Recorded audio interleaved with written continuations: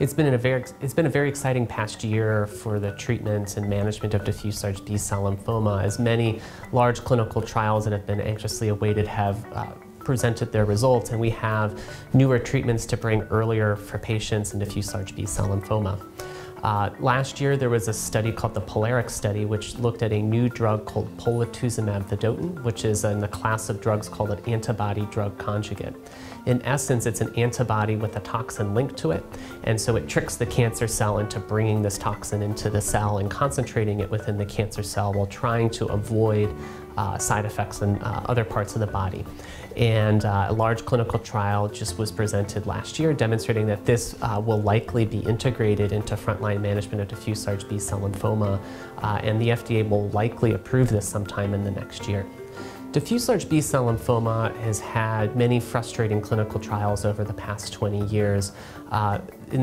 Since the 1970s, there was only one significant advance in diffuse large B-cell lymphoma about 20 years ago, with a drug called rituximab being added to the standard chemo.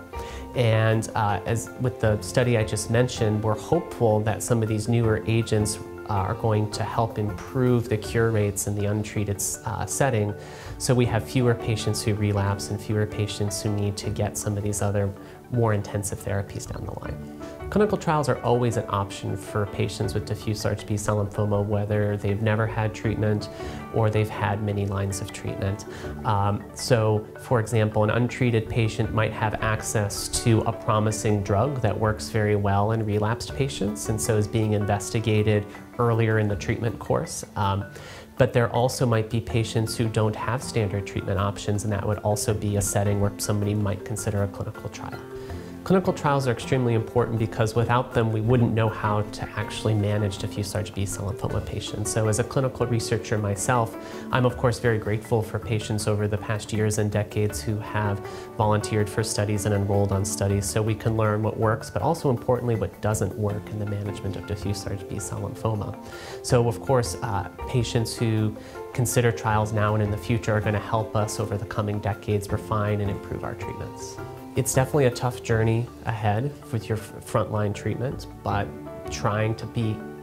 optimistic as possible, knowing that most people are cured. I would also make sure that you have a good relationship and trust your treatment team